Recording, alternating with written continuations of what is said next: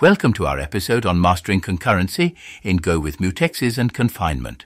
Today we'll dive into the world of Go routines, mutexes and confinement, and learn how to handle shared resources safely and efficiently. Imagine a concert with limited tickets and hundreds of eager fans trying to buy them simultaneously. Without proper management, this can lead to overbooking or ticket duplication. Similarly, in programming, accessing shared resources without synchronization can lead to race conditions and unpredictable results. Let's look at our ticket booking system that we are going to code in Go. Here we will implement multiple Go routines that represent users and try to purchase tickets. We will use the shared variable tickets and access it by each Go routine without synchronization.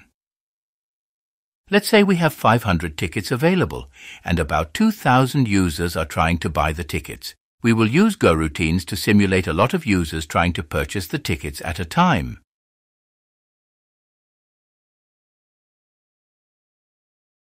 Let's begin. We need a wait group to block our code to allow a set of Go routines to complete execution.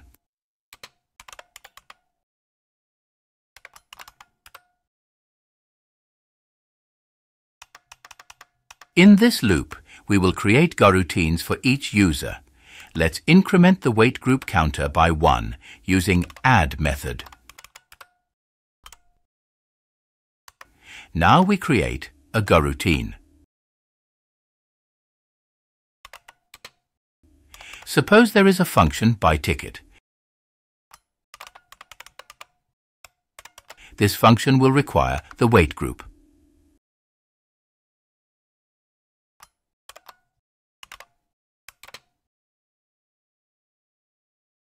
User ID.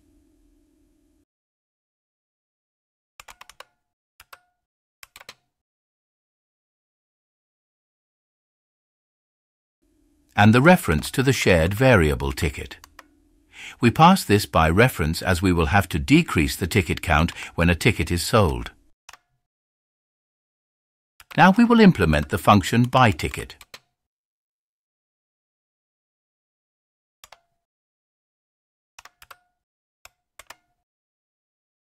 This function takes 3 arguments: the address to the wait group, the ID of the user who is trying to purchase the ticket, and the address to the remaining tickets count.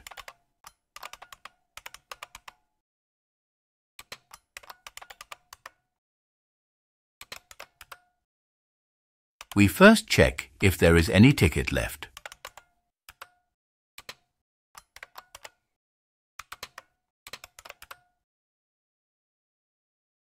If tickets are remaining, we simulate the ticket purchase by decrementing the ticket count.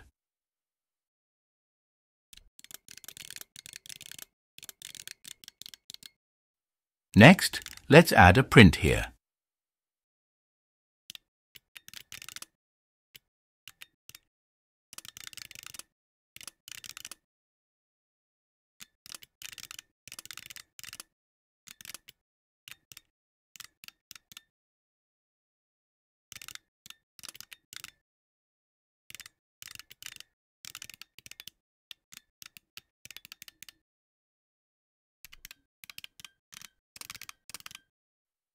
And if there is no ticket left, we add another print.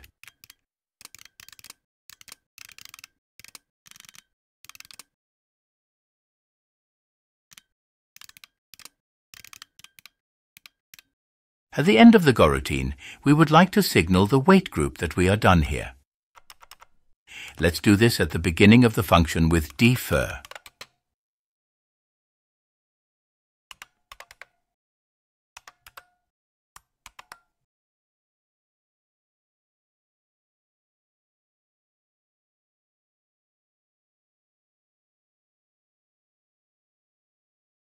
In the main function, we will wait for all Go routines to finish with the wait function.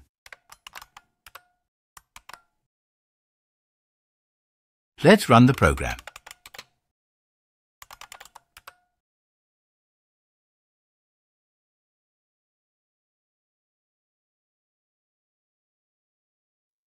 Whenever a ticket got sold, we have put this print. This print will always have this text in it.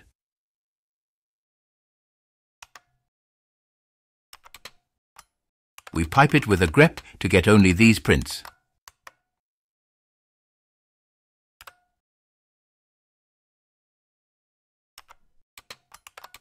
Now let's pipe this to count how many tickets got sold. What? How did we sell 508 tickets? We had only 500 tickets. Let's run this command 10 times. We can see there is inconsistency in the numbers. Our shared resource tickets variable is not protected and is used simultaneously by many goroutines. Let's fix this using a mutex. In the goroutine, we have been using this shared variable without protection. We will solve this with a mutex. Let's create a mutex here.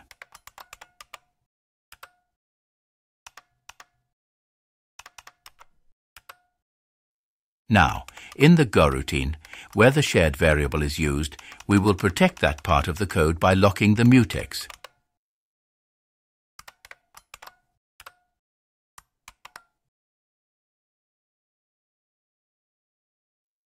Let's run the program. Now this works properly. It sells exactly 500 tickets. Another powerful technique to solve such problems is confinement. It restricts access to the shared resource, ensuring it's only accessible in a controlled area of your program. Let's see how we can restrict access to the tickets variable using confinement. This is the tickets variable. This channel is used to send ticket purchase requests, and this one to signal the stop.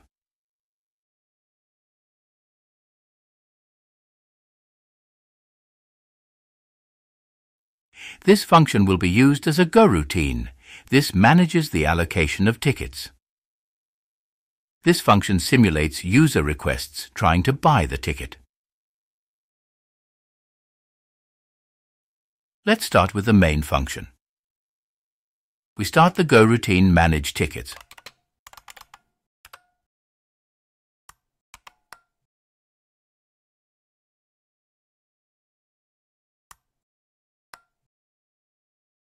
This function needs the ticket channel, as it looks for a new user request on this channel.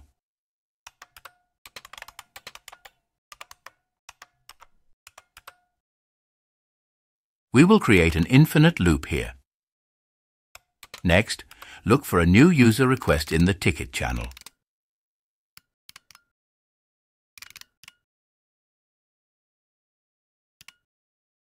We will need the tickets variable to manage tickets. Let's add it as a new argument.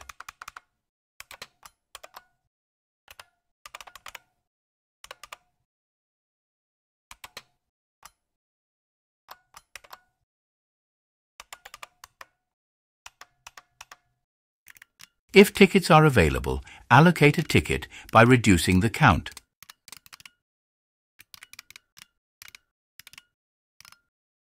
And add a print as we did before.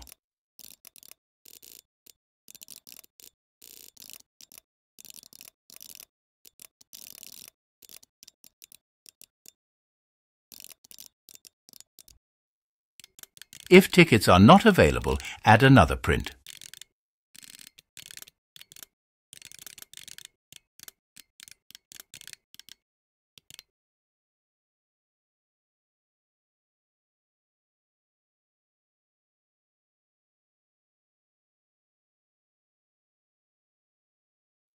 Let's fix the function call here in the main function.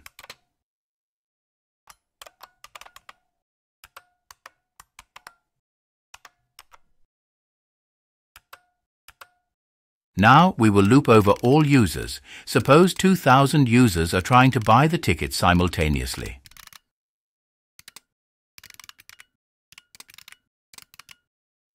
Increment the wait group count.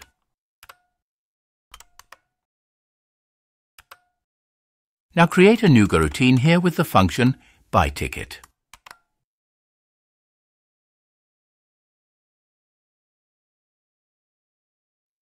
This function needs the ticket channel to send requests to the Manage Ticket routine, so add it as an argument.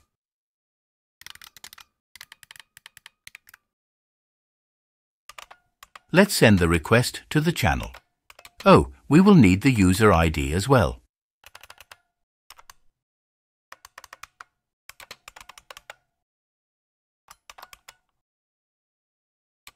Now send the user ID to the channel.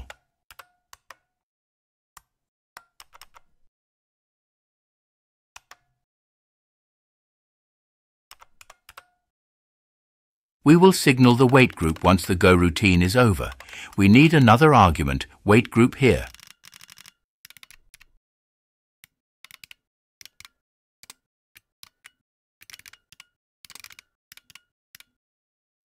Now, call the done function on the wait group.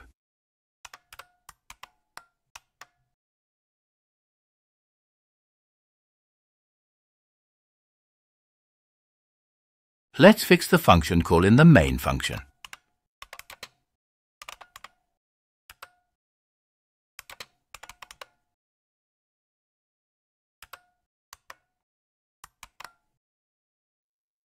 In the end, let's wait for all routines to get over by calling the wait function on the wait group.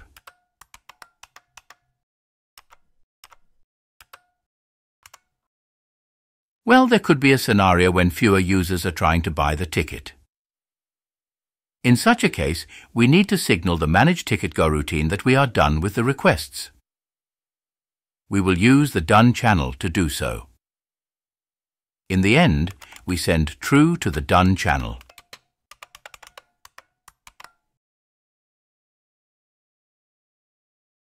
Let's handle this in the Manage Ticket function. In the infinite loop, we will have a select statement to handle both cases of receiving a ticket request and a done signal.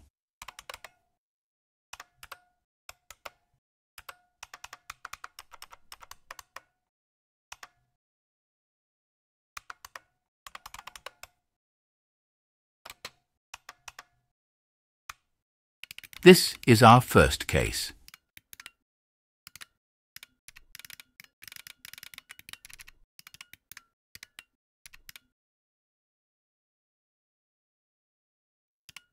The second case is if done is triggered.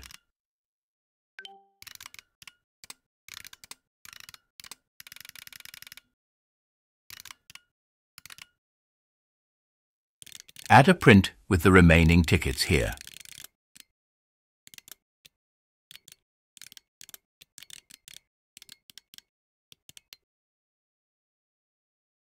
We need to fix the function call.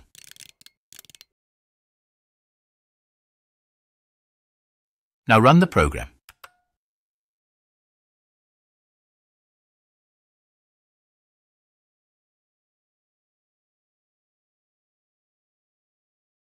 And looks like it is working.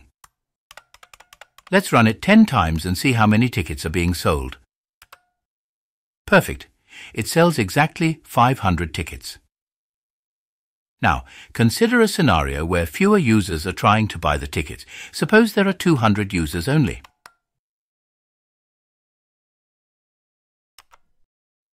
Now run the program. It sells 200 tickets exactly.